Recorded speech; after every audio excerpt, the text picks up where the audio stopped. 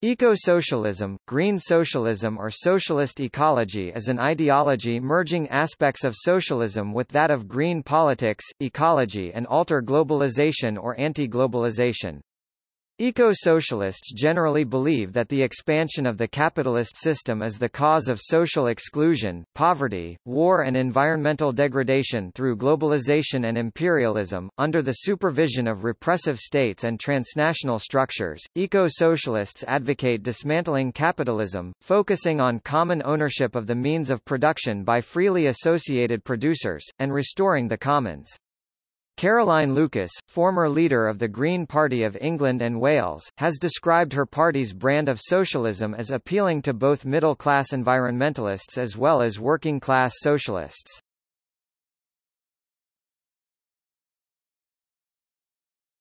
Topic: Ideology. Eco-socialists are critical of many past and existing forms of both green politics and socialism.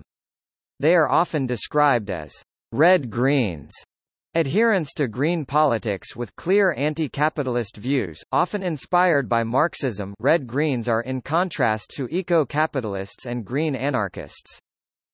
The term watermelon is commonly applied, often pejoratively, to Greens who seem to put social justice goals above ecological ones, implying they are green on the outside but red on the inside. The term is usually attributed to either Peter Beckman or, more frequently, Warren T. Brooks, both critics of environmentalism, and is common in Australia, New Zealand and the United States. A New Zealand website, The Watermelon, uses the term proudly, stating that it is green on the outside and liberal on the inside, while also citing socialist political leanings, reflecting the use of the term liberal to describe the left wing in many English-speaking countries. Red Greens are often considered fundies or fundamentalist Greens, a term usually associated with deep ecology, even though the German Green Party Fundy faction included eco-socialists, and eco-socialists in other green parties, like Derek Wall, have been described in the press as fundies. Eco-socialists also criticize bureaucratic and elite theories of self-described socialism such as Maoism, Stalinism and what other critics have termed bureaucratic collectivism or state capitalism. Instead, eco-socialists focus on imbuing socialism with ecology while keeping the emancipatory goals of first epoch socialism. Eco-socialists aim for communal ownership of the means of production by freely associated producers, with all forms of domination eclipsed, especially gender inequality and racism. This often includes the restoration of commons land in opposition to private property, in which local control of resources valorizes the Marxist concept of use value above exchange value. Practically, eco-socialists have generated various strategies to mobilize action on an internationalist basis, developing networks of grassroots individuals and groups that can radically transform society through nonviolent, prefigurative projects for a post-capitalist, post-statist world.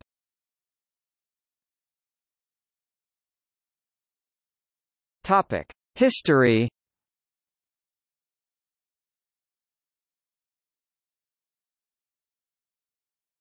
Topic: 1880s to 1930s, Marx, Morris and influence on the Russian Revolution.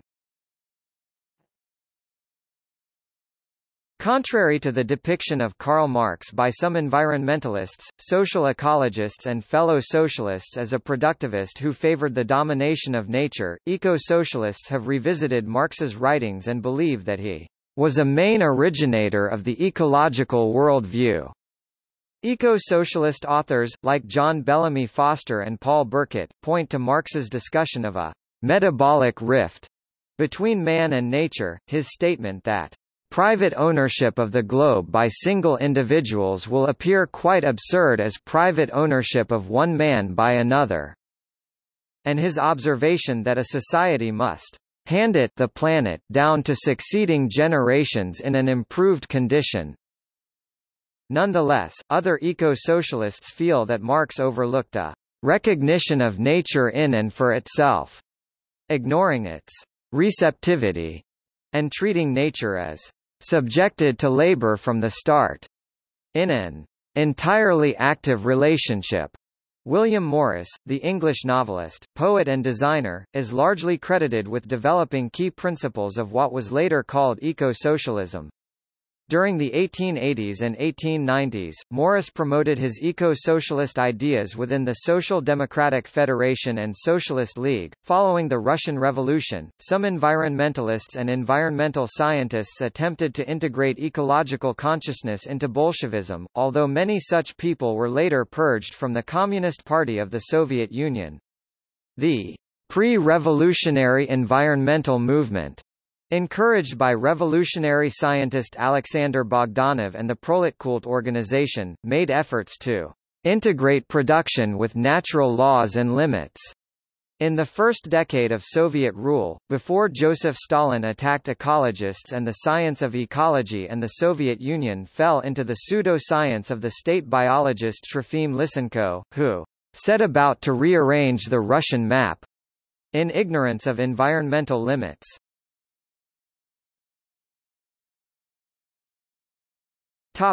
Ecoanarchism. Green anarchism, or ecoanarchism, is a school of thought within anarchism which puts a particular emphasis on environmental issues. An important early influence was the thought of the American anarchist Henry David Thoreau and his book Walden, as well as Leo Tolstoy and Elisee Reclus.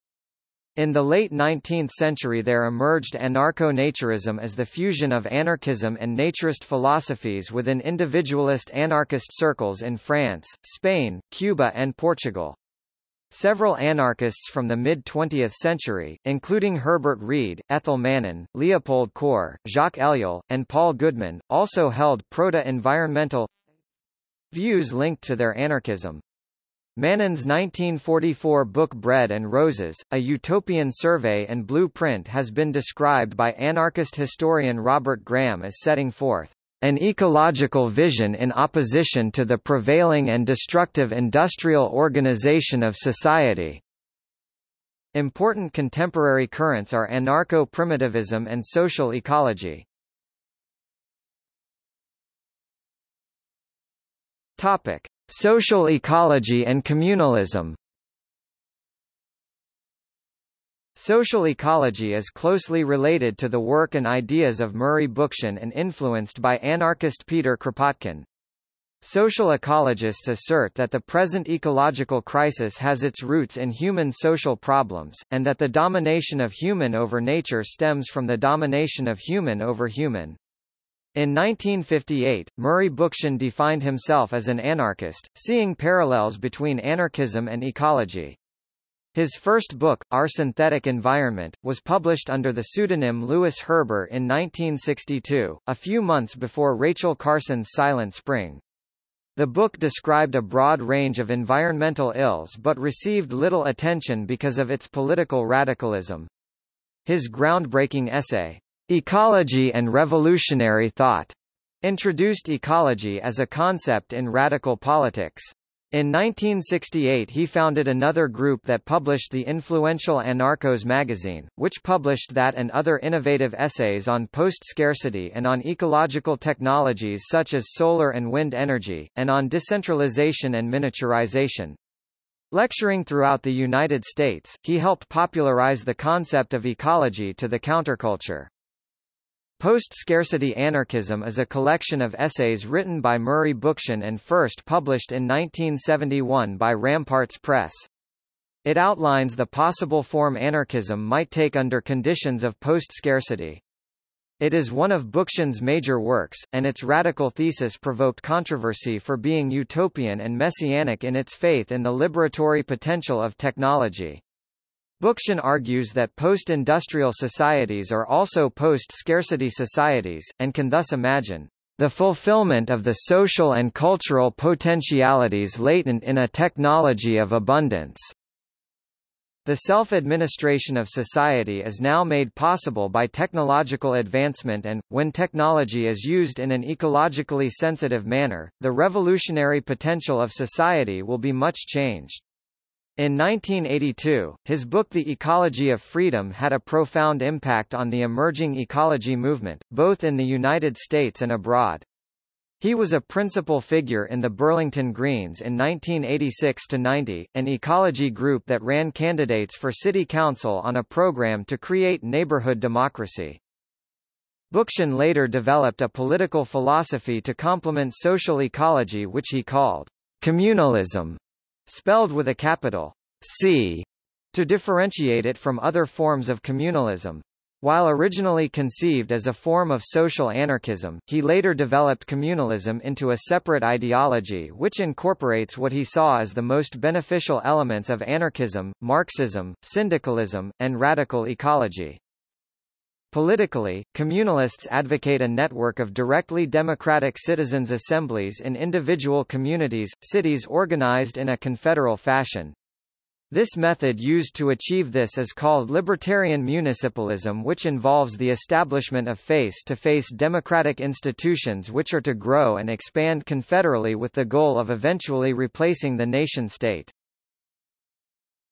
1970s to 1990s, rise of environmentalism and engagement with Marxism and actually existing socialism in the 1970s, Barry Commoner, suggesting a left-wing response to the limits to growth model that predicted catastrophic resource depletion and spurred environmentalism, postulated that capitalist technologies were chiefly responsible for environmental degradation, as opposed to population pressures. East German dissident writer and activist Rudolf Barrow published 2 books addressing the relationship between socialism and ecology, The Alternative in Eastern Europe and Socialism and Survival, which promoted a new party and led to his arrest, for which he gained international notoriety. At around the same time, Alan Roberts, an Australian Marxist, posited that people's unfulfilled needs fueled consumerism. Fellow Australian Ted Trainer further called upon socialists to develop a system that met human needs, in contrast to the capitalist system of created wants. A key development in the 1980s was the creation of the journal Capitalism, Nature, Socialism (CNS), with James O'Connor as founding editor and the first issue in 1988. The debates ensued led to a host of theoretical works by O'Connor, Carolyn Merchant, Paul Burkitt and others.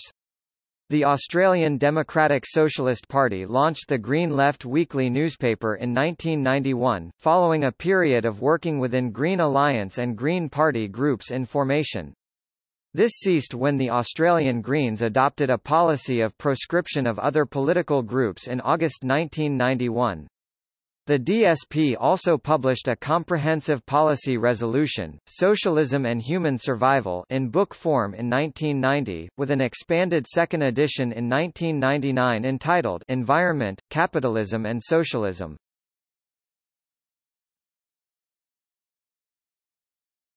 Topic: 1990s onwards, engagement with the anti-globalization movement and the Ecosocialist Manifesto. The 1990s saw the socialist feminists Mary Mellor and Ariel Sala address environmental issues within an eco-socialist paradigm. With the rising profile of the anti-globalization movement in the Global South, and environmentalism of the poor, combining ecological awareness and social justice, has also become prominent.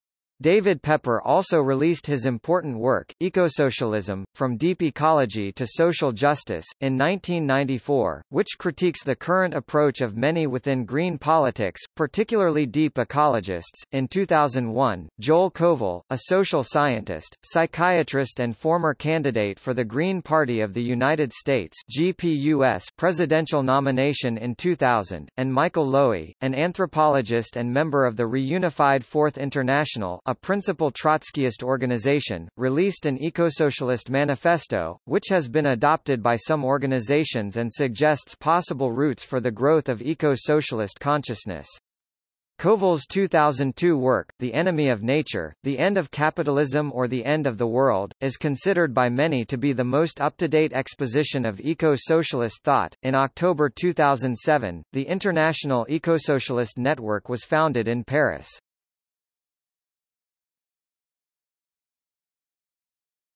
Topic: Influence on current green and socialist movements. Currently, many green parties around the world, such as the Dutch Green Left Party GroenLinks, contain strong eco-socialist elements. Radical red-green alliances have been formed in many countries by eco-socialists, radical greens and other radical left groups. In Denmark, the Red-Green Alliance was formed as a coalition of numerous radical parties. Within the European Parliament, a number of far-left parties from Northern Europe have organized themselves into the Nordic Green Left Alliance. Red Greens feature heavily in the Green Party of Saskatchewan in Canada but not necessarily affiliated to the Green Party of Canada. In 2016, GPUS officially adopted eco-socialist ideology within the party. The Green Party of England and Wales features an eco-socialist group, Green Left, that was founded in June 2005 and whose members hold a number of influential positions within the party, including both the former principal speakers Sean Barry and Dr. Derek Wall, himself an eco-socialist and Marxist academic, as well as prominent Green Party candidate and human rights activist Peter Tatchell. Many Marxist organizations also contain eco-socialists, as evidenced by Lowy's involvement in the reunified Fourth International and Socialist Resistance, a British Marxist newspaper that reports on eco-socialist issues and has published 2 collections of essays on eco-socialist thought, Ecosocialism or Barbarism, edited by Jane Kelly and Sheila Malone, and The Global Fight for Climate Justice, edited by Ian Angus with a foreword by Derek Wall.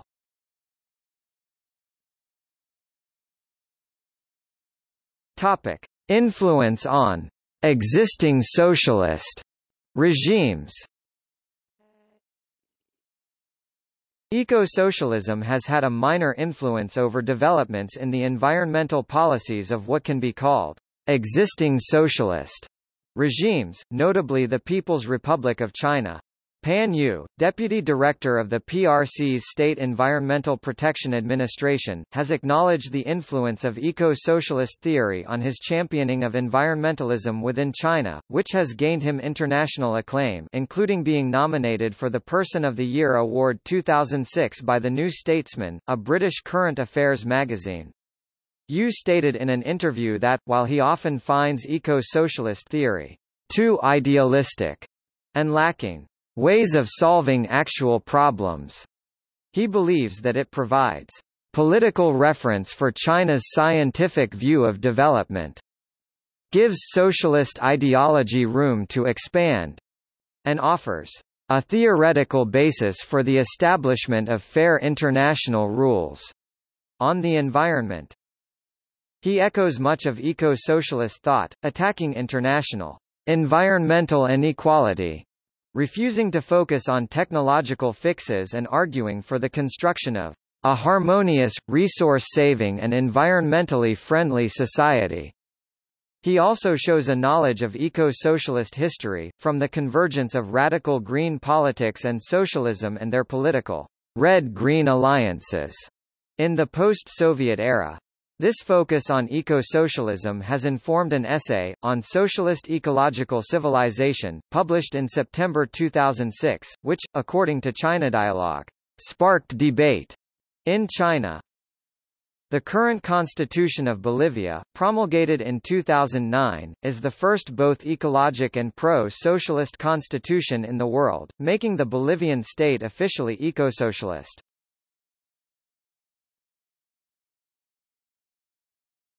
Topic: Ecosocialist International Network and other international eco-socialist organizations. In 2007, it was announced that attempts to form an Ecosocialist International Network would be made, and an inaugural meeting of the International occurred on October 7, 2007 in Paris. The meeting attracted more than 60 activists from Argentina, Australia, Belgium, Brazil, Canada, Cyprus, Denmark, France, Greece, Italy, Switzerland, United Kingdom, and the United States. and elected a steering committee featuring representatives from Britain, the United States, Canada, France, Greece, Argentina, Brazil and Australia, including Joel Koval, Michael Lowy, Derek Wall, Ian Angus, editor of Climate and Capitalism in Canada, and Ariel Sala. The committee states that it wants to incorporate members from China, India, Africa, Oceania and Eastern Europe. EIN held its second international conference in January 2009, in association with the Next World Social Forum in Brazil.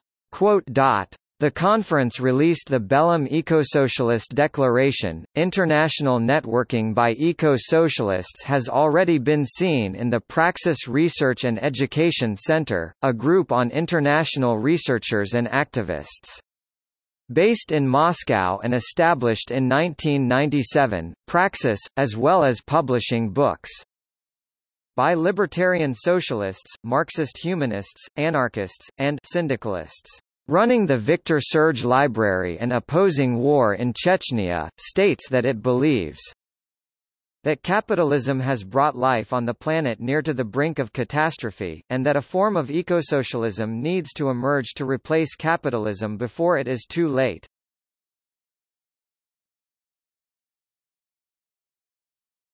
Topic: Critique of capitalist expansion and globalization.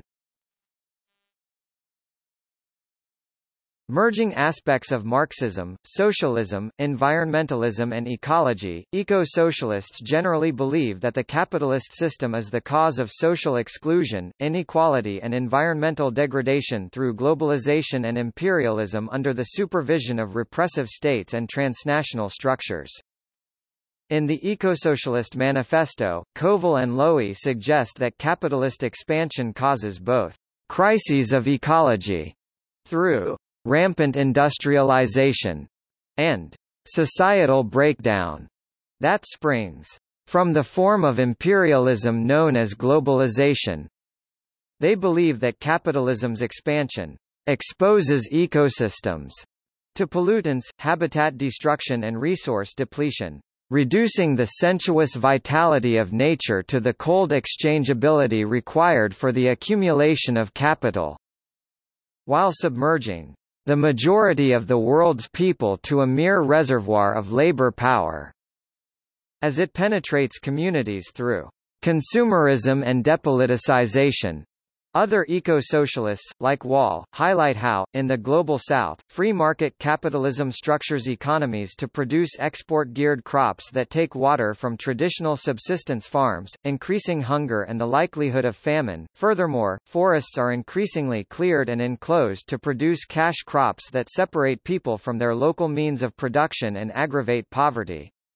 Wall shows that many of the world's poor have access to the means of production through non-monetized communal means of production, such as subsistence farming, but, despite providing for need and a level of prosperity, these are not included in conventional economics measures, like GNP.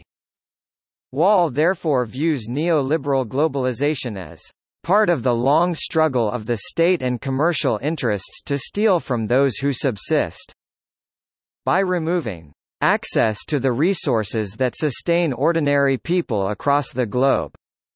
Furthermore, Koval sees neoliberalism as a return to the pure logic of capital that has effectively swept away measures which had inhibited capital's aggressivity, replacing them with naked exploitation of humanity and nature.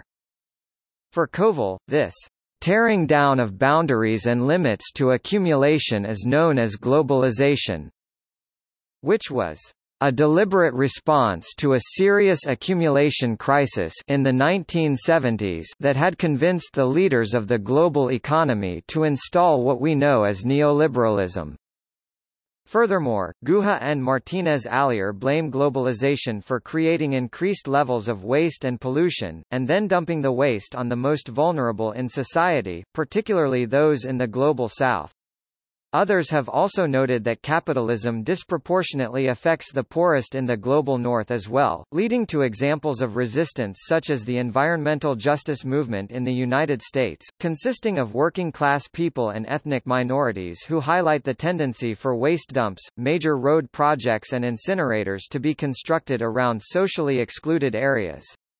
However, as Wall highlights, such campaigns are often ignored or persecuted precisely because they originate among the most marginalized in society. The African American radical green religious group MOVE, campaigning for ecological revolution and animal rights from Philadelphia, had many members imprisoned or even killed by U.S. authorities from the 1970s onwards. Ecosocialism disagrees with the elite theories of capitalism, which tend to label a specific class or social group as conspirators who construct a system that satisfies their greed and personal desires. Instead, eco-socialists suggest that the very system itself is self-perpetuating, fueled by extra-human or impersonal forces. Koval uses the Bhopal industrial disaster as an example. Many anti-corporate observers would blame the avarice of those at the top of many multinational corporations, such as the Union Carbide Corporation in Bhopal, for seemingly isolated industrial accidents.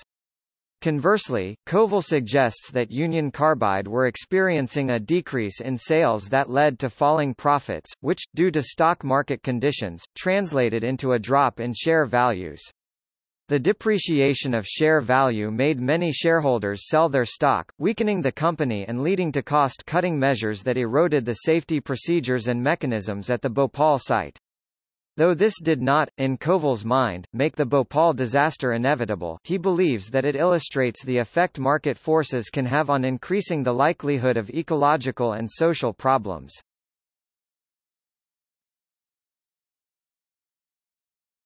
Topic: Use and exchange value. Eco-socialism focuses closely on Marx's theories about the contradiction between use values and exchange values.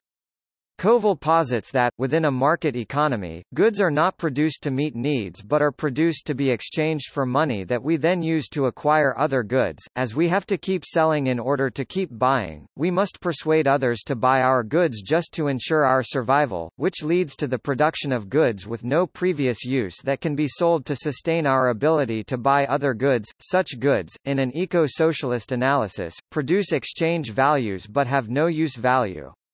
Eco-socialists like Koval stress that this contradiction has reached a destructive extent, where certain essential activities, such as caring for relatives' full-time and basic subsistence, are unrewarded, while unnecessary commodities earn individuals huge fortunes and fuel consumerism and resource depletion.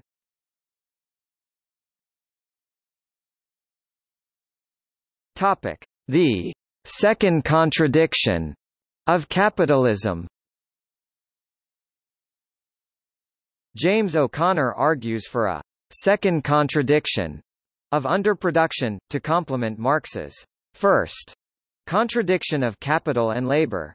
While the second contradiction is often considered a theory of environmental degradation, O'Connor's theory in fact goes much further. Building on the work of Karl Polanyi, along with Marx, O'Connor argues that capitalism necessarily undermines the conditions of production necessary to sustain the endless accumulation of capital. These conditions of production include soil, water, energy, and so forth. But they also include an adequate public education system, transportation infrastructures, and other services that are not produced directly by capital, but which capital needs in order to accumulate effectively. As the conditions of production are exhausted, the costs of production for capital increase. For this reason, the second contradiction generates an underproduction crisis tendency, with the rising cost of inputs and labor, to complement the overproduction tendency of too many commodities for too few customers. Like Marx's contradiction of capital and labor, the second contradiction therefore threatens the system's existence. In addition, O'Connor believes that, in order to remedy environmental contradictions, the capitalist system innovates new technologies that overcome existing problems but introduce new ones. O'Connor cites nuclear power as an example, which he sees as a form of producing energy that is advertised as an alternative to carbon-intensive, non-renewable fossil fuels, but creates long-term radioactive waste and other dangers to health and security. While O'Connor believes that capitalism is capable of spreading out its economic supports so widely that it can afford to destroy one ecosystem before moving on to another, he and many other eco-socialists now fear that, with the onset of globalization, the system is running out of new ecosystems. Koval adds that capitalist firms have to continue to extract profit through a combination of intensive or extensive exploitation and selling to new markets, meaning that capitalism must grow indefinitely to exist, which he thinks is impossible on a planet of finite resources.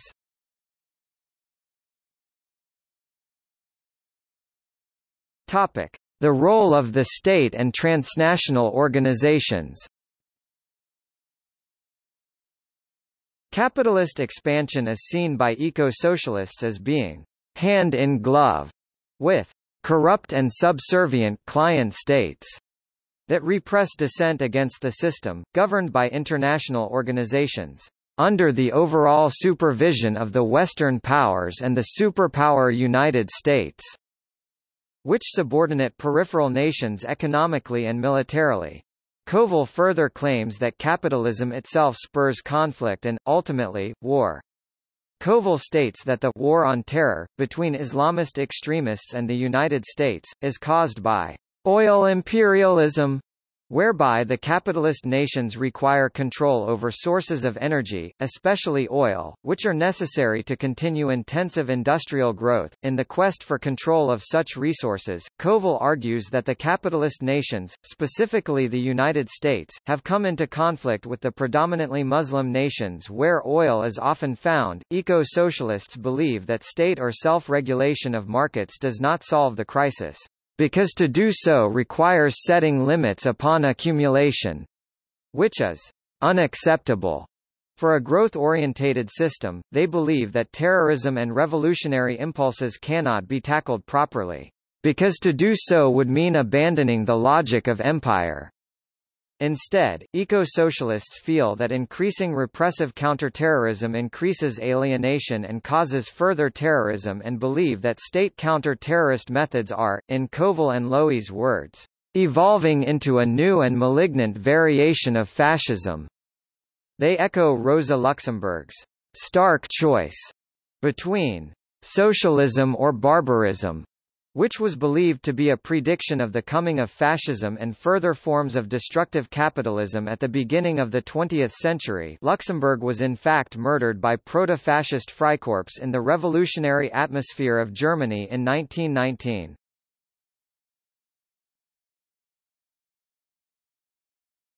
Topic: Tensions within the eco-socialist discourse.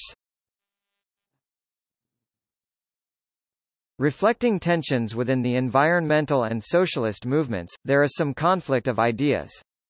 In practice, however, a synthesis is emerging which calls for democratic regulation of industry in the interests of people and the environment, nationalization of some key environmental industries, local democracy and an extension of co-ops and the library principle.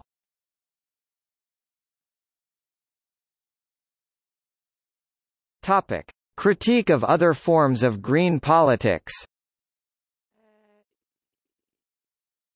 Eco-socialists criticize many within the green movement for not being overtly anti-capitalist, for working within the existing capitalist, statist system, for voluntarism, or for reliance on technological fixes. The eco-socialist ideology is based on a critique of other forms of green politics, including various forms of green economics, localism, deep ecology, bioregionalism and even some manifestations of radical green ideologies such as ecofeminism and social ecology. As Koval puts it, eco-socialism differs from green politics at the most fundamental level because the 4 pillars of green politics and the 10 key values of the U.S. Green Party do not include the demand for the emancipation of labor and the end of the separation between producers and the means of production. Many eco-socialists also oppose Malthusianism and are alarmed by the gulf between green politics in the global north and the global south.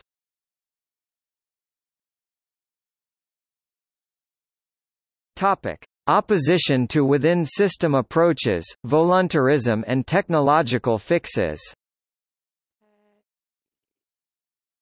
Eco-socialists are highly critical of those Greens who favor working within the system, while eco-socialists like Koval recognize the ability of within-system approaches to raise awareness, and believe that the struggle for an ecologically rational world must include a struggle for the state. He believes that the mainstream Green movement is too easily co-opted by the current powerful sociopolitical forces as it passes from citizen-based activism to ponderous bureaucracies scuffling for a seat at the table. For Koval, capitalism is happy to enlist the Green movement for convenience, control over popular dissent, and rationalization. He further attacks within-system green initiatives like carbon trading, which he sees as a capitalist shell game that turns pollution into a fresh source of profit. Brian Tokar has further criticized carbon trading in this way, suggesting that it augments existing class inequality and gives the largest players substantial control over the whole game. In addition, Koval criticizes the defeatism of voluntarism in some local forms of environmentalism that do not connect. He suggests that they can be drawn off into individualism or co-opted to the demands of capitalism, as in the case of certain recycling projects, where citizens are induced to provide free labor to waste management industries who are involved in the capitalization of nature. He labels the notion on voluntarism ecopolitics without struggle. Technological fixes to ecological problems are also rejected by eco-socialists. Cyril Sarkar has updated the thesis of 1970s limits to growth to exemplify the limits of new capitalist technologies such as hydrogen fuel cells, which require large amounts of energy to split molecules to obtain hydrogen. Furthermore, Koval notes that events in nature are reciprocal and multi-determined, and can therefore not be predictably fixed. Socially, technologies cannot solve social problems because they are not mechanical. He posits an eco-socialist analysis, developed from Marx, that patterns of production and social organization are more important than the forms of technology used within a given configuration of society. Under capitalism, he suggests that technology has been the sine qua non of growth. Thus he believes that, even in a world with hypothetical free energy, the effect would be to lower the cost of automobile production, leading to the massive overproduction of vehicles, collapsing infrastructure, chronic resource depletion and the paving over of the remainder of nature. In the modern world, Koval considers the supposed efficiency of new post-industrial commodities as a plain illusion, as miniaturized components involve many substances and are therefore non-recyclable and, theoretically, only simple substances could be retrieved by burning out-of-date equipment, releasing more pollutants. He is quick to warn environmental liberals against overselling the virtues of renewable energies that cannot meet the mass energy consumption of the era. Although he would still support renewable energy projects, he believes it is more important to restructure societies to reduce energy use before relying on renewable energy technologies alone.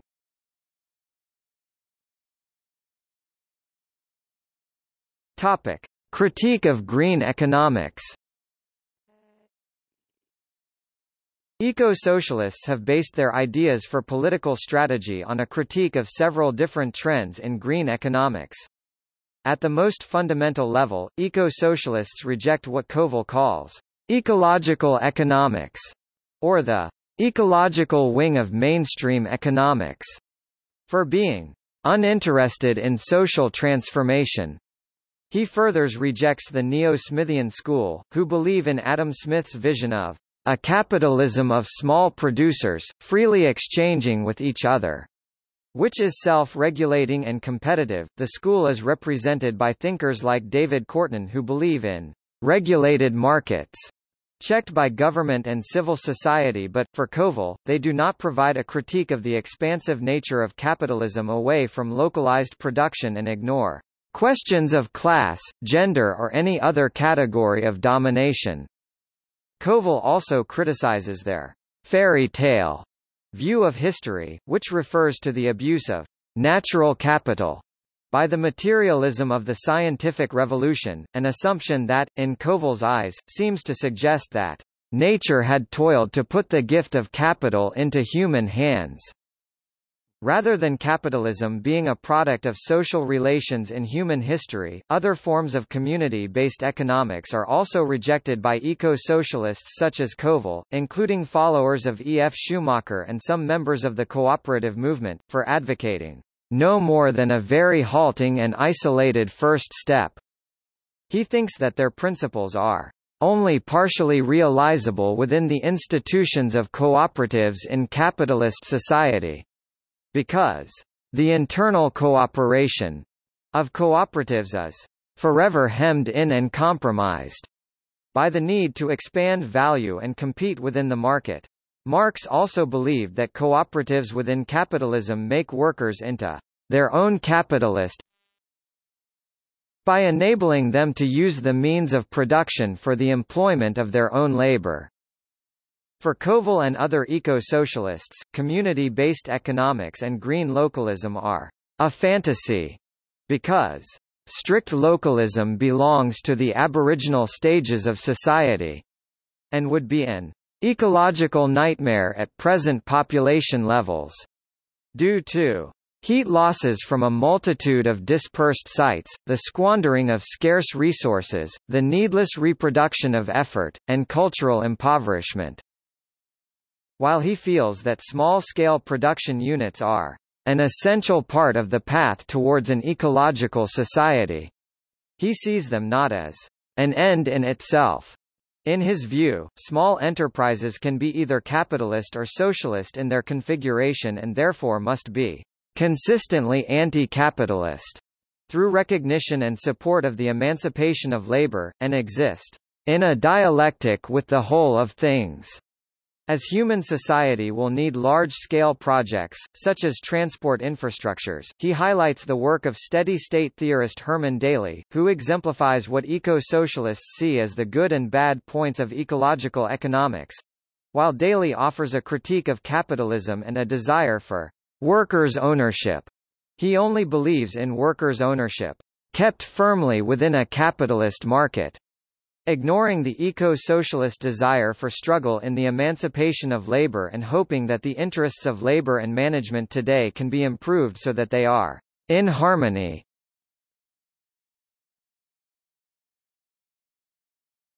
Topic: Critique of deep ecology. Despite the inclusion of both in political factions like the Fundies of the German Green Party, eco-socialists and deep ecologists hold markedly opposite views. Eco-socialists like Koval have attacked deep ecology because, like other forms of green politics and green economics, it features virtuous souls who have no internal connection with the critique of capitalism and the emancipation of labor. Koval is particularly scathing about deep ecology and its fatuous pronouncement that green politics is neither left nor right, but ahead, which, for him, ignores the notion that which does not confront the system comes its instrument. Even more scathingly, Koval suggests that in its effort to decenter humanity within nature, deep ecologists can go too far and argue for the splitting away of unwanted people, as evidenced by their desire to preserve wilderness by removing the groups that have lived there from time immemorial. Koval thinks that this lends legitimacy to capitalist elites Like the U.S. State Department and the World Bank, who can make preservation of wilderness a part of their projects that have added value as sites for ecotourism, but remove people from their land. Between 1986 and 1996, Koval notes that over 3 million people were displaced by conservation projects. In the making of the U.S. national parks, 300 Shoshone Indians were killed in the development of Yosemite. Koval believes that deep ecology has affected the rest of the Green movement and led to calls from restrictions on immigration, often allying with reactionaries in a cryptically racist quest. Indeed, he finds traces of deep ecology in the biological reduction of Nazism, an ideology many organicist thinkers have found appealing, including Herbert Gruhl, a founder of the German Green Party who subsequently left when it became more left-wing, and originator of the phrase, "neither left nor right, but ahead." Koval warns that, while ecofascism is confined to a narrow band of far-right intellectuals and disaffected white power skinheads who involved themselves alongside far-left groups in the anti-globalization movement, it may be imposed as a revolution from above to install an authoritarian regime in order to preserve the main workings of the system in times of crisis. Topic: Critique of bioregionalism. Bioregionalism, a philosophy developed by writers like Kirkpatrick Sale who believe in the self-sufficiency of appropriate bioregional boundaries drawn up by inhabitants of an area, has been thoroughly critiqued by Koval, who fears that the vagueness of the area will lead to conflict and further boundaries between communities. While Sale cites the bioregional living of Native Americans, Koval notes that such ideas are impossible to translate to populations of modern proportions, and evidences the fact that Native Americans held land in commons, rather than private property. Thus, for eco-socialists, bioregionalism provides no understanding of what is needed to transform society, and what the inevitable response of the capitalist state would be to people constructing bioregionalism. Koval also attacks the problems of self-sufficiency. Where Sale believes in self-sufficient regions, each developing the energy of its peculiar ecology, such as wood in the Northwest USA, Koval asks, how on earth these can be made sufficient for regional needs, and notes the environmental damage of converting Seattle into a forest-destroying and smoke-spewing wood-burning city. Koval also questions Sale's insistence on bioregions that do not require connections with the outside, but within strict limits, and whether this precludes journeys to visit family members and other forms of travel.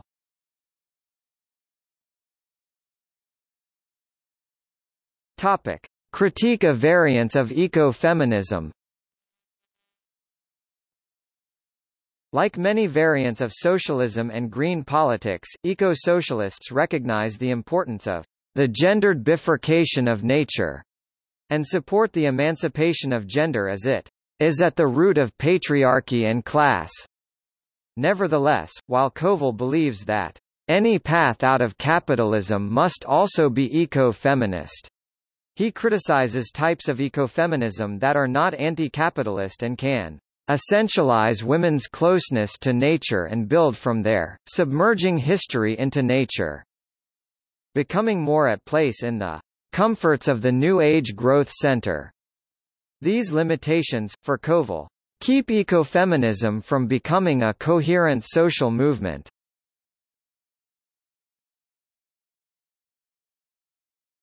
Topic: Critique of social ecology.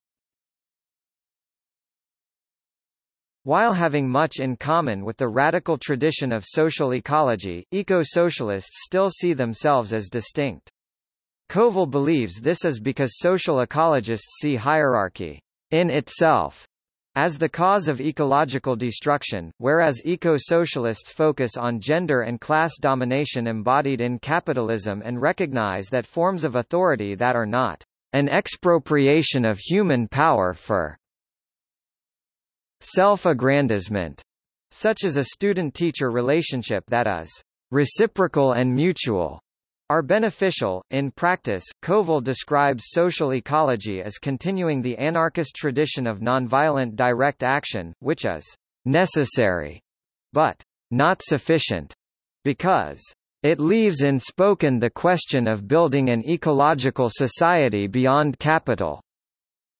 Furthermore, social ecologists and anarchists tend to focus on the state alone, rather than the class relations behind state domination in the view of Marxists.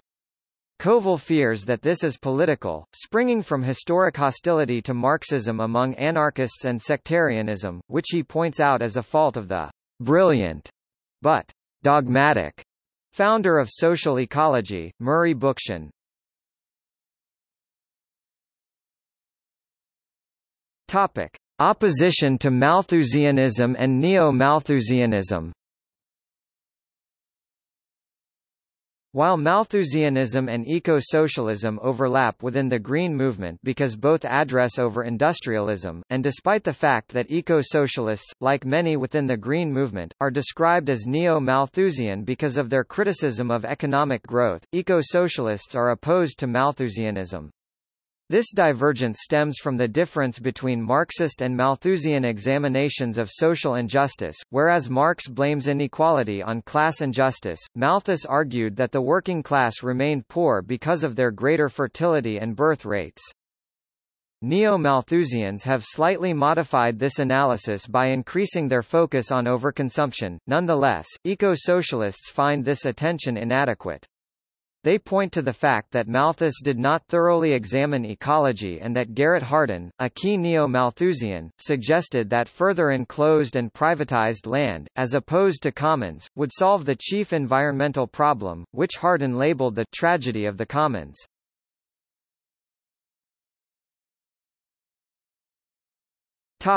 The two varieties of environmentalism. Guha and Martinez-Allier attack the gulf between what they see as the two varieties of environmentalism: the environmentalism of the North, an aesthetic environmentalism that is the privilege of wealthy people who no longer have basic material concerns, and the environmentalism of the South, where people's local environment is a source of communal wealth and such issues are a question of survival. Nonetheless, other eco-socialists, such as Wall, have also pointed out that capitalism disproportionately affects the poorest in the global North as well, leading to examples of resistance such as the environmental justice movement in the US and groups like MOVE.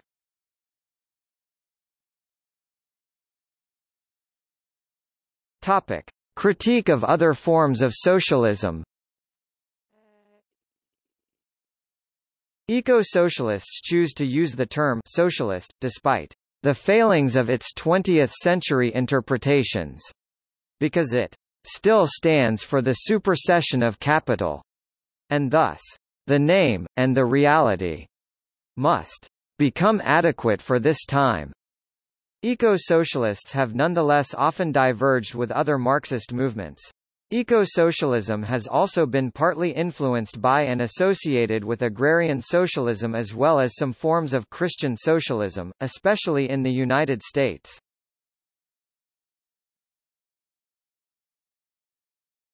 Topic: Critique of actually existing socialisms. For Koval and Lowy, eco-socialism is the realization of the first epoch socialisms, by resurrecting the notion of free development of all producers, distancing themselves from the attenuated, reformist aims of social democracy and the productivist structures of the bureaucratic variations of socialism, such as forms of Leninism and Stalinism. They ground the failure of past socialist movements in underdevelopment in the context of hostility by existing capitalist powers, which led to the denial of internal democracy and emulation of capitalist productivism. Koval believes that the forms of actually existing socialism consisted of public ownership of the means of production, rather than meeting the true definition of socialism as a free association of producers, with the party-state bureaucracy acting as the alienating substitute public. In analyzing the Russian Revolution, Koval feels that conspiratorial revolutionary movements, cut off from the development of society, will find society an inert mass requiring leadership from above.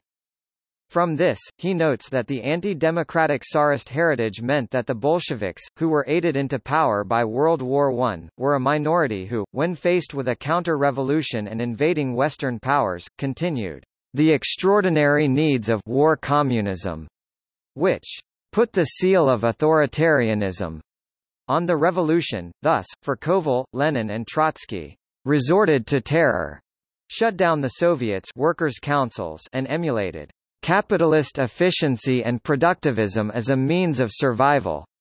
Setting the stage for Stalinism, Lenin, in Koval's eyes, came to oppose the nascent Bolshevik environmentalism and its champion Alexander Bogdanov, who was later attacked for idealism.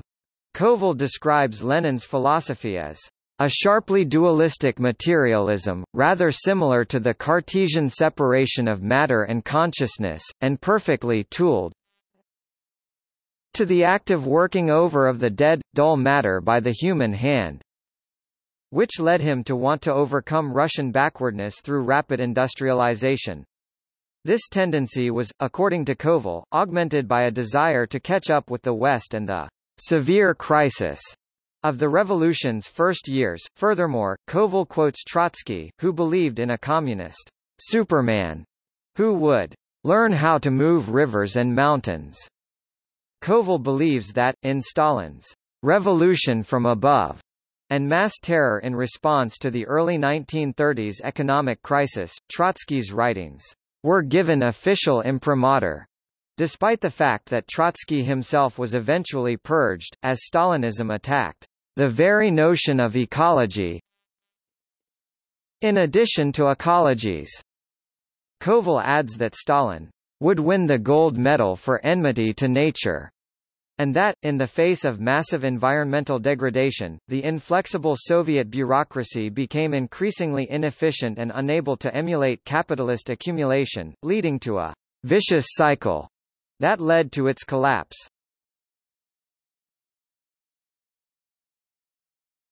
Topic: Critique of the wider socialist movement.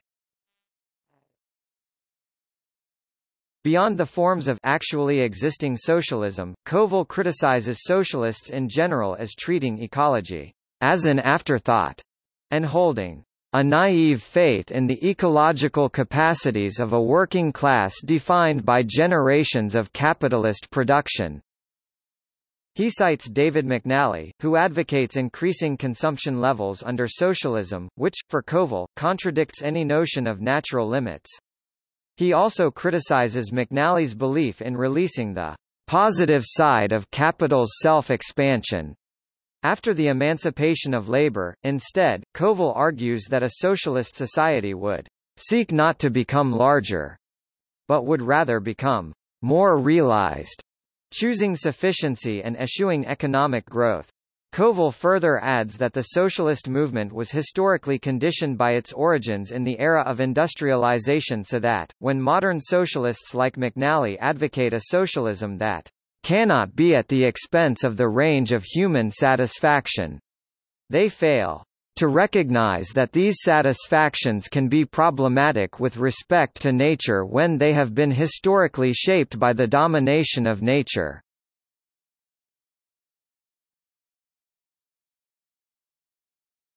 Topic: Eco-socialist strategy.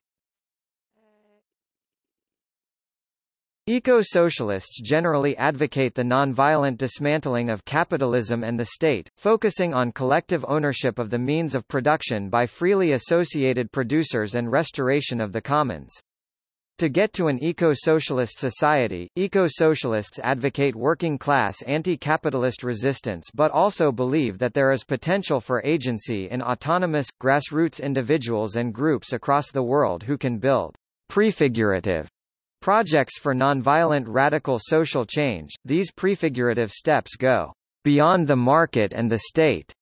and base production on the enhancement of use values, leading to the internationalization of resistance communities in an eco-socialist party or network of grassroots groups focused on nonviolent, radical social transformation. An eco-socialist revolution is then carried out. Topic: Agency. Many eco-socialists, like Alan Roberts, have encouraged working-class action and resistance, such as the Green Ban movement, in which workers refuse to participate in projects that are ecologically harmful. Similarly, Koval focuses on working-class involvement in the formation of eco-socialist parties or their increased involvement in existing green parties. However, he believes that, unlike many other forms of socialist analysis, there is no privileged agent or revolutionary class, and that there is potential for agency in numerous autonomous, grassroots individuals and groups who can build prefigurative projects for nonviolent radical social change. He defines prefiguration as the potential for the given to contain the lineaments of what is to be, meaning that a moment toward the future exists embedded in every point of the social organism where a need arises. If everything has prefigurative potential, Koval notes that forms of potential ecological production will be scattered, and thus suggests that the task is to free them and connect them. While all human ecosystems have ecosocialist potential, Koval points out that ones such as the World Bank have low potential, whereas internally democratic anti-globalization affinity groups have a high potential through a dialectic that involves the active bringing and holding together of negations, such as the group acting as an alternative institution, production of an ecological, socialist alternative, and trying to shut down a G8 summit meeting, resistance to capital. Therefore, practices that in the same motion enhance use values and diminish exchange values are the ideal for eco-socialists. Topic: Prefiguration. For Koval, the main prefigurative steps are that people ruthlessly criticize the capitalist system, and that they include in this a consistent attack on the widespread belief that there can be no alternative to it, which will then delegitimate the system and release people into struggle.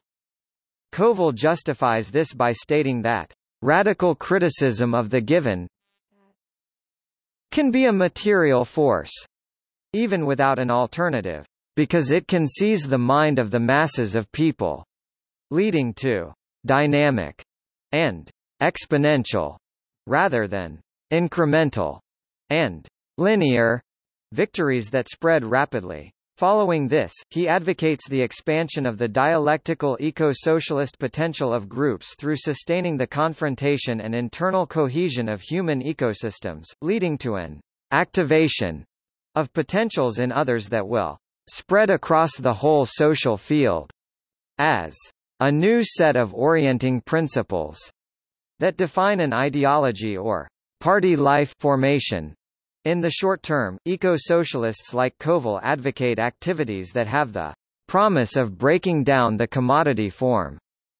This includes organizing labor, which is a reconfiguring of the use value of labor power, forming cooperatives, allowing a relatively free association of labor, forming localized currencies, which he sees as undercutting the value basis of money, and supporting radical media that, in his eyes, involve an undoing of the fetishism of commodities. Aaron Gare, Wall and Koval have advocated economic localization in the same vein as many in the Green Movement, although they stress that it must be a prefigurative step rather than an end in itself. Koval also advises political parties attempting to democratize the state that there should be dialogue but no compromise with established political parties, and that there must be a continual association of electoral work with movement work to avoid being sucked back into the system. Such parties, he believes, should focus on the local rungs of the political system first, before running national campaigns that challenge the existing system by the elementary means of exposing its broken promises. Koval believes in building prefigurations around forms of production based on use values, which will provide a practical vision of a post-capitalist, post-statist system. Such projects include Indymedia, a democratic rendering of the use values of new technologies such as the Internet, and a continual involvement in wider struggle. Open source software, Wikipedia, public libraries and many other initiatives, especially those developed within the anti-globalization movement. These strategies, in Wall's words, go beyond the market and the state. By rejecting the supposed dichotomy between private enterprise and state-owned production, while also rejecting any combination of the two through a mixed economy. He states that these present forms of amphibious politics, which are half in the dirty water of the present but seeking to move on to a new, unexplored territory. Wall suggests that open-source software, for example, opens up a new form of commons regime in cyberspace, which he praises as production for the pleasure of invention, that gives access to resources without exchange. He believes that open source has bypassed both the market and the state, and could provide developing countries with free access to vital computer software. Furthermore, he suggests that an open-source economy means that the barrier between user and provider is eroded, allowing for cooperative creativity. He links this to Marxism and the notion of usufruct, asserting that Marx would have been a Firefox user.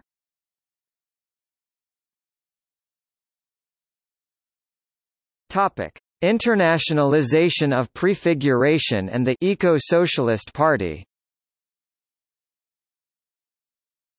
Many eco-socialists have noted that the potential for building such projects is easier for media workers than for those in heavy industry because of the decline in trade unionism and the globalized division of labor which divides workers.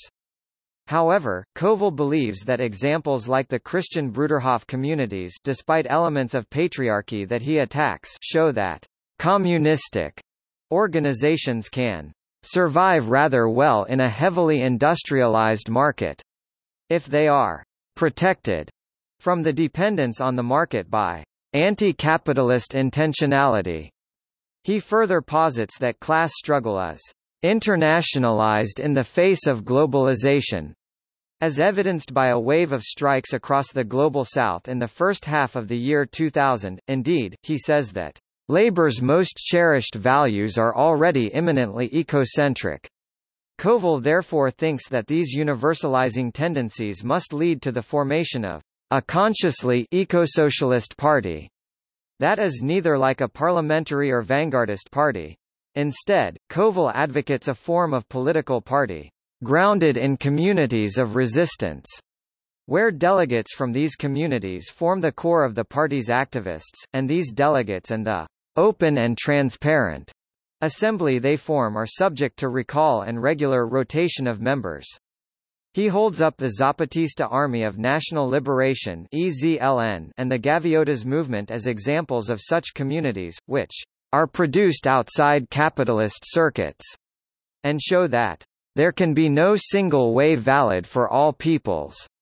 Nonetheless, he also firmly believes in connecting these movements, stating that ecosocialism will be international or it will be nothing, and hoping that the Ecosocialist Party can retain the autonomy of local communities while supporting them materially. With an ever-expanding party, Koval hopes that defections by capitalists will occur, leading eventually to the armed forces and police who, in joining the revolution, will signify that the turning point is reached.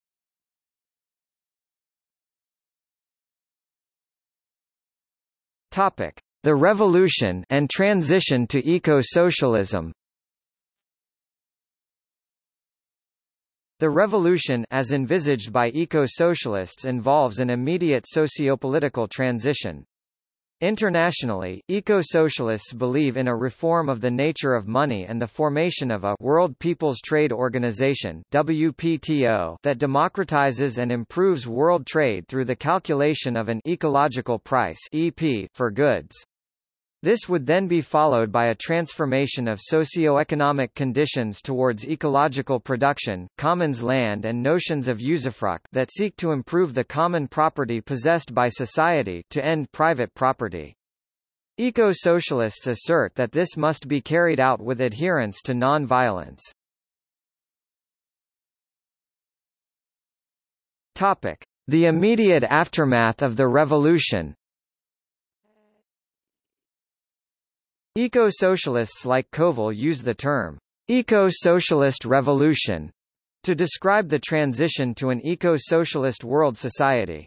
In the immediate sociopolitical transition, he believes that four groups will emerge from the revolution: revolutionaries, those whose productive activity is directly compatible with ecological production, such as nurses, schoolteachers, librarians, independent farmers and many other examples, those whose pre-revolutionary practice was given over to capital, including the bourgeoisie, advertising executives and more, and the workers whose activity added surplus value to capitalist commodities. In terms of political organization, he advocates an interim assembly made up of the revolutionaries that can devise incentives to make sure that vital functions are maintained, such as short-term continuation of differential remuneration for labor, handle the redistribution of social roles and assets, convene in widespread locations, and send delegates to regional, state, national and international organizations, where every level has an executive council that is rotated and can be recalled. From there, he asserts that productive communities will form the political as well as economic unit of society, and organize others. To make a transition to eco-socialist production, he adds that people will be allowed to be members of any community they choose with associate membership of others, such as a doctor having main membership of healthcare communities as a doctor and associate membership of child-rearing communities as a father. Each locality would, in Koval's eyes, require one community that administered the areas of jurisdiction through an elected assembly. High-level assemblies would have additional supervisory roles over localities to monitor the development of ecosystemic integrity, and administer society-wide services, like transport in state-like functions, before the interim assembly can transfer responsibilities to the level of the society as a whole through appropriate and democratically responsive committees.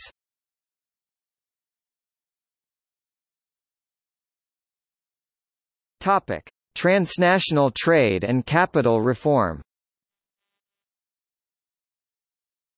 Part of the eco-socialist transition, in Koval's eyes, is the reforming money to retain its use in enabling exchanges, while reducing its functions as a commodity in its own right, and repository of value. He argues for directing money to enhancement of use values through a subsidization of use values that preserves the functioning core of the economy while gaining time and space for rebuilding it. Internationally, he believes in the immediate cessation of speculation in currencies, breaking down the function of money as commodity, and redirecting funds on use values. The cancellation of the debt of the Global South, breaking the back of the value function of money, and the redirecting the vast reservoir of mainly phony value to reparations and ecologically sound development. He suggests the end of military aid and other forms of support to comprador elites in the South will eventually lead to their collapse. In terms of trade, Koval advocates a World People's Trade Organization (WPTO), responsible to a confederation of popular bodies, in which the degree of control over trade is proportional to involvement with production, meaning that farmers would have a special say over food trade, and so on. He posits that the WPTO should have an elected council that will oversee a reform of prices in favor of an ecological price (EP), determined by the difference between actual use values and fully realized ones, thus having low tariffs for forms of ecological production like organic agriculture. He also envisages the high tariffs on non-ecological production providing subsidies to ecological production units. The EP would also internalize the costs of current externalities like pollution and would be set as a function of the distance traded, reducing the effects of long-distance transport like carbon emissions and increased packaging of goods. He thinks that this will provide a standard of transformation for non-ecological industries, like the automobile industry, thus spurring changes towards ecological production.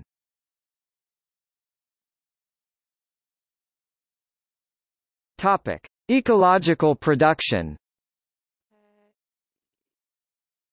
Eco-socialists pursue ecological production that, according to Koval, goes beyond the socialist vision of the emancipation of labor to the realization of use values and the appropriation of intrinsic value. He envisions a form of production in which the making of a thing becomes part of the thing made, so that, using a high-quality meal as an analogy, pleasure would obtain for the cooking of the meal. Thus activities reserved as hobbies under capitalism would compose the fabric of everyday life. Under eco-socialism, this, for Koval, is achieved if labor is freely chosen and developed with a fully realized use value, achieved by a negation of exchange value, and he exemplifies the Food Not Bombs project for adopting this. He believes that the notion of mutual recognition for the process as well as the product will avoid exploitation and hierarchy, with production allowing humanity to live more directly and receptively embedded in nature. Koval predicts that a reorientation of human need will occur that recognizes ecological limits and sees technology as fully participant in the life of ecosystems, thus removing it from profit-making exercises. In the course on an eco-socialist revolution, writers like Koval advocate a rapid conversion to eco-socialist production for all enterprises, followed by restoring ecosystemic integrity to the workplace through steps like workers' ownership. He then believes that the new enterprises can build socially developed plans of production for societal needs, such as efficient light rail transport components. At the same time, Koval argues for the transformation of essential but, under capitalism, non-productive labor, such as child care, into productive labor, thereby giving reproductive labor a status equivalent to productive labor. During such a transition, he believes that income should be guaranteed and that money will still be used under new conditions of value, according to use and to the degree to which ecosystem integrity is developed and advanced by any particular production. Within this structure, Koval asserts that markets will become unnecessary, although market phenomena in personal exchanges and other small instances might be adopted, and communities and elected assemblies will democratically decide on the allocation of resources. István Mészáros believes that such genuinely planned and self-managed as opposed to bureaucratically planned from above productive activities are essential if eco-socialism is to meet its fundamental objectives. Eco-socialists are quick to assert that their focus on production does not mean that there will be an increase in production and labor under eco-socialism. Koval thinks that the emancipation of labor and the realization of use value will allow the spheres of work and culture to be reintegrated. He cites the example of Paraguayan Indian communities organized by Jesuits in the 18th century who made sure that all community members learned musical instruments, and had laborers take musical instruments to the fields and takes turns playing music or harvesting.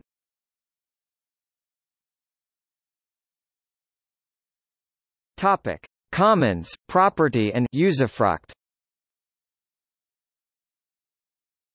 Most eco-socialists, including Guha and Martinez-Alier, echo subsistence eco-feminists like Vandana Shiva when they argue for the restoration of commons land over private property.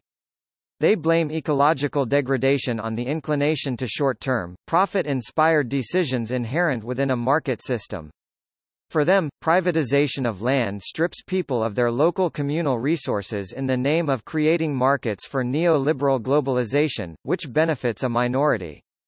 In their view, successful commons systems have been set up around the world throughout history to manage areas cooperatively, based on long-term needs and sustainability instead of short-term profit. Many eco-socialists focus on a modified version of the notion of usufruct to replace capitalist private property arrangements. As a legal term, usufruct refers to the legal right to use and derive profit or benefit from property that belongs to another person, as long as the property is not damaged. According to eco-socialists like Koval, a modern interpretation of the idea is, where one uses, enjoys, and through that, improves, another's property.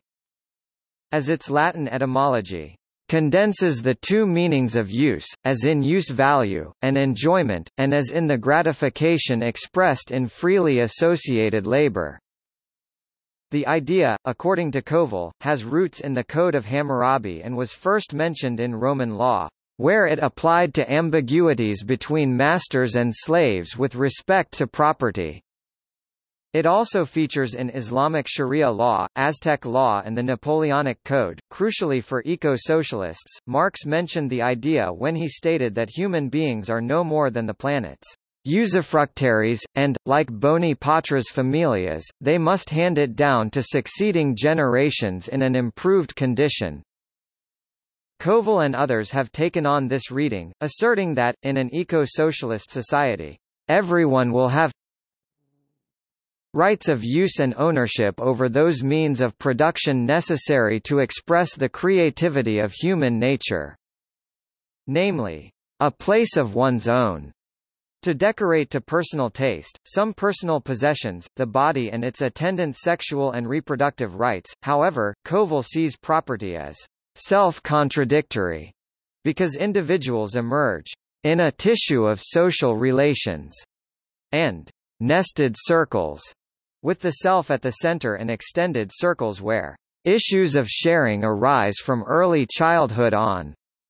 He believes that the full self is enhanced more by giving than by taking, and that eco-socialism is realized when material possessions weigh lightly upon the self. Thus restoration of use value allows things to be taken concretely and sensuously, but lightly, since things are enjoyed for themselves and not as buttresses for a shaky ego.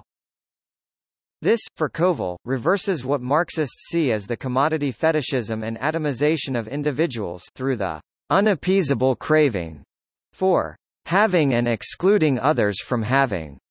Under capitalism, under eco-socialism, he therefore believes that enhancement of use value will lead to differentiated ownership between the individual and the collective, where there are distinct limits on the amount of property individuals control, and no one can take control of resources that would permit the alienation of means of production from another.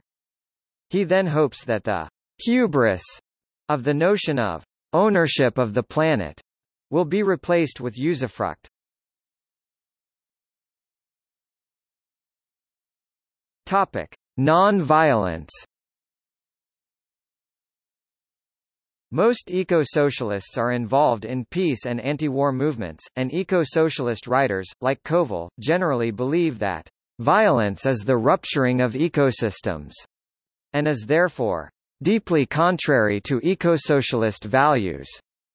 Koval believes that revolutionary movements must prepare for post-revolutionary violence from counter-revolutionary sources by prior development of the democratic sphere within the movement, because to the degree that people are capable of self-government, so will they turn away from violence and retribution. 4. A self-governed people cannot be pushed around by any alien government. It is therefore essential, in Koval's view, that the revolution takes place in, or spreads quickly to the United States, which is capital's gendarme and will crush any serious threat, and that revolutionaries reject the death penalty and retribution against former opponents or counter-revolutionaries.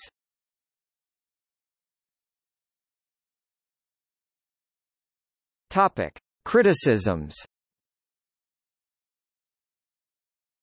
While in many ways the criticisms of eco-socialism combine the traditional criticisms of both socialism and green politics, there are unique critiques of eco-socialism, which are largely from within the traditional socialist or green movements themselves, along with conservative criticisms. Some socialists are critical of the word eco-socialism. David Riley, who questions whether his argument is improved by the use of an exotic word, argues instead that the real socialism is also a green or eco one that you get to by dint of struggle. Other socialists, like Paul Hampton of the Alliance for Workers' Liberty, a British third camp socialist party, see eco-socialism as classless ecology, wherein eco-socialists have given up on the working class as the privileged agent of struggle by borrowing bits from Marx but missing the locus of Marxist politics.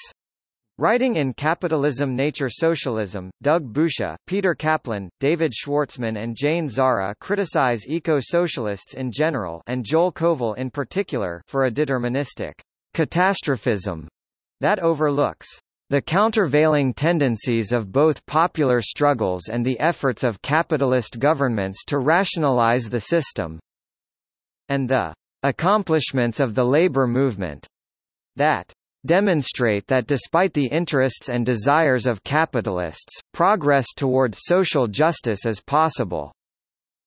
They argue that an ecological socialism must be built on hope, not fear.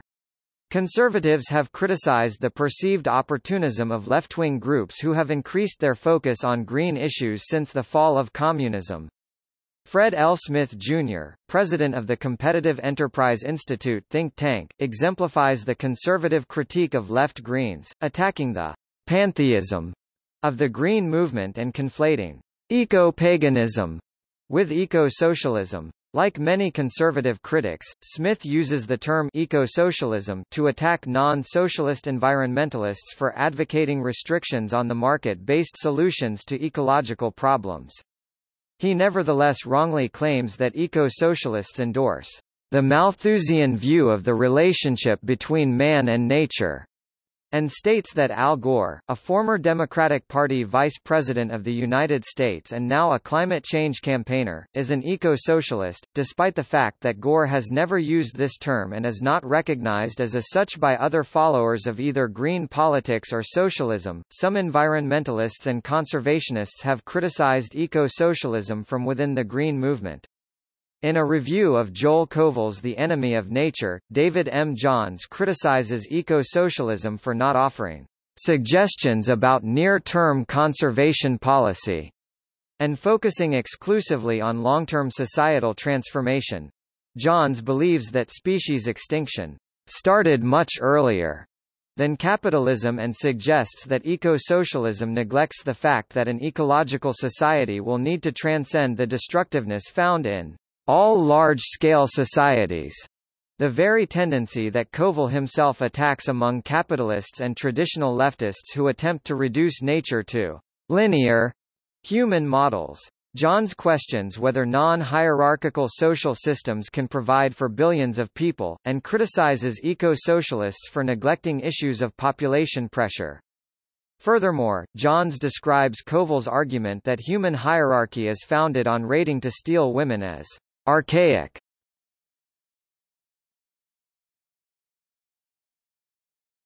Topic: List of eco-socialists.